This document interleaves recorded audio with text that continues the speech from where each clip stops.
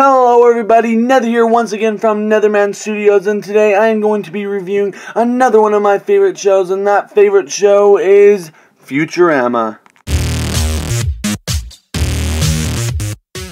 Futurama is one of those shows I grew up watching. It's the type of show that I loved ever since I was a little kid. Even though Futurama stars Fry, Bender, and Leela, there are 7 main characters overall.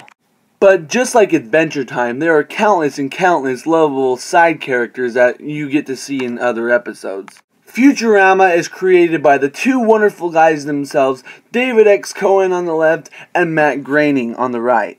Yes, that Matt Groening, the one who made another one of my favorite and most beloved shows, The Simpsons. Oh, and by the way, the 2 shows got an awesome crossover. I don't know if everyone else liked it, but I really liked it and appreciated it. So if you haven't seen it yet, you better check it out. But anyways, getting back on topic, the show is usually about Fry, Bender, and Leela going on these fun and crazy adventures. Some things that they've said or done in the show are some of the most creative things I've really ever seen in like all of television. One thing I really like about Futurama is that almost every single episode leaves me satisfied.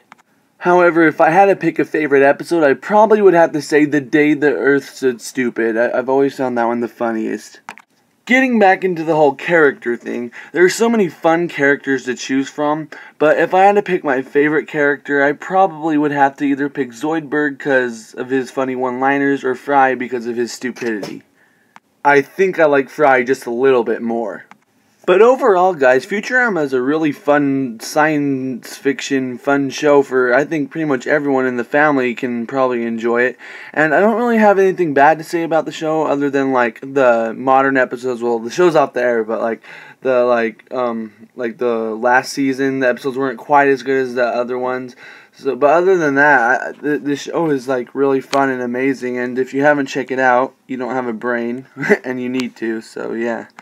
If I were to rate Futurama, I would give it a solid 9 out of 10.